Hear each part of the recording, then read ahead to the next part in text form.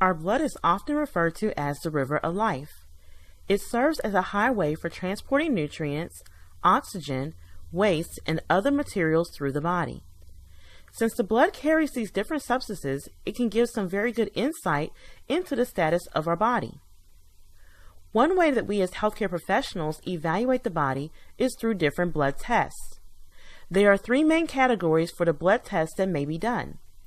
Physical tests look at the various physical properties of the blood. The blood count tests determine the amounts of the different blood cells. The last category is the chemical blood tests that tell which chemicals are present and the amount of the chemicals. The first of the chemical blood tests is the lipid panel. You will sometimes see this test called the complete cholesterol test or lipid profile. This panel tests the levels of different types of fat in the blood. When you first hear the word fat, you probably think about the fat that you can see on your body that you may sometimes battle to lose. That body fat is called triglycerides. This comes directly from the foods and drinks that we consume. The normal range for triglycerides is anything less than 150 milligrams per deciliter. HDL, or high-density lipoprotein, normally referred to as good cholesterol, is also measured in the panel, and the normal range is 40 to 50 milligrams per deciliter for males and 50 to 59 milligrams per deciliter for females. The ideal range for HDL is higher than 60 milligrams per deciliter for males and females. Keep in mind that this is a good cholesterol, so more HDL is better. Low-density lipoprotein, or LDL, often called the bad cholesterol, should be less than 100 milligrams per deciliter. The last measurement taken is the total cholesterol, or all cholesterol in the blood.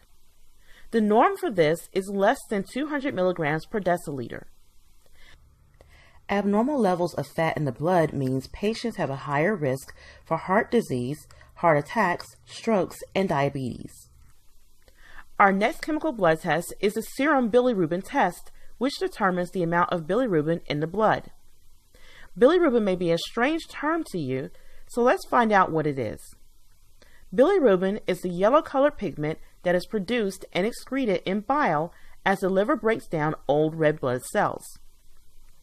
The normal range for total bilirubin is 0.3 to 1.9 milligrams per deciliter. When bilirubin levels increase, this causes the patient to experience jaundice or yellowing of the skin and eyes. The amount of bilirubin may be high due to liver problems such as hepatitis and cirrhosis of the liver. A really high bilirubin reading may mean the patient has problems such as stones. A basic metabolic panel is a test that checks the levels of 7 different chemicals in the blood. Let's look at each of the chemicals and their normal ranges in the blood. BUN, B-U-N, stands for blood urea nitrogen. This part of the basic metabolic panel checks the amount of urea, a nitrogen waste product, in the bloodstream. The normal range is anywhere from 7 to 20 milligrams per deciliter. When the levels are below normal, this could mean that the patient eats a low-protein diet, has liver failure, or is suffering from malnutrition. If the levels are higher than normal, it could mean the patient is dehydrated, in shock, or has GI tract bleeding, kidney failure, or congestive heart failure. The next chemical tested during a basic metabolic panel is carbon dioxide, or CO2. You probably learned at some point in time that carbon dioxide is the waste product of respiration that is carried on the surface of red blood cells. The level of carbon dioxide in the blood should fall between 20 to 30 millimoles per liter. A patient with carbon dioxide below this level could be experiencing ketoacidosis, metabolic acidosis, lactic acidosis, diarrhea, or kidney disease.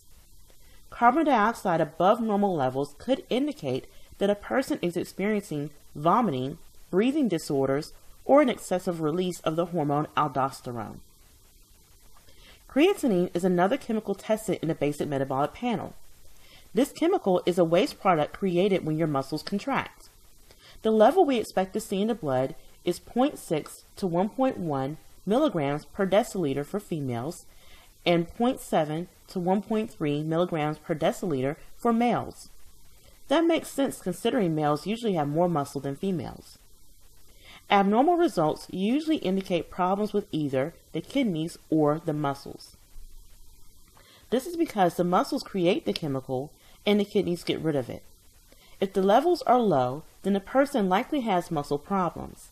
If the levels are high, then they may have kidney problems, or something could be blocking the urinary tract and preventing the kidneys from clearing creatinine from the blood.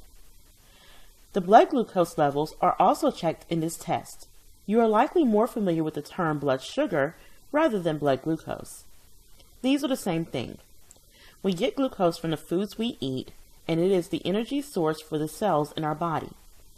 How much we consume and how much our cells use should be in balance. The acceptable range for blood glucose is 70 to 100 milligrams per deciliter if the test is a fasting blood glucose, and 64 to 124 milligrams per deciliter if the test is a random blood glucose.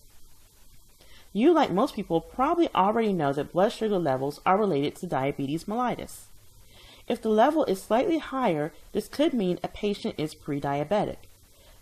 If it is significantly higher, then the patient is diabetic.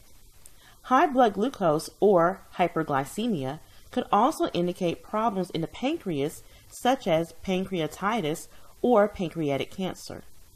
Hypoglycemia or low blood glucose could mean the patient has kidney or liver disease, tumors in the pancreas, sluggish thyroid, or a decrease in release of pituitary gland hormones. During a metabolic panel, there are some electrolytes tested as well. Electrolytes are chemical ions that carry an electrical charge.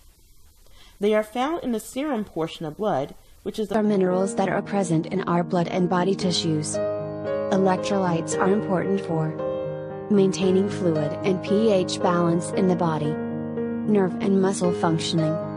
What is serum electrolytes test? Serum electrolyte test is a group of tests that commonly measures the levels of sodium, potassium, chloride. Why is serum electrolyte test done? As a part of preventive health checkup. To evaluate the cause of kidney diseases, heart diseases like irregular heartbeats or arrhythmias, muscular weakness. To monitor the condition of patients on diuretic therapy, intravenous fluids, or dialysis. To monitor the hospitalized and seriously ill patients.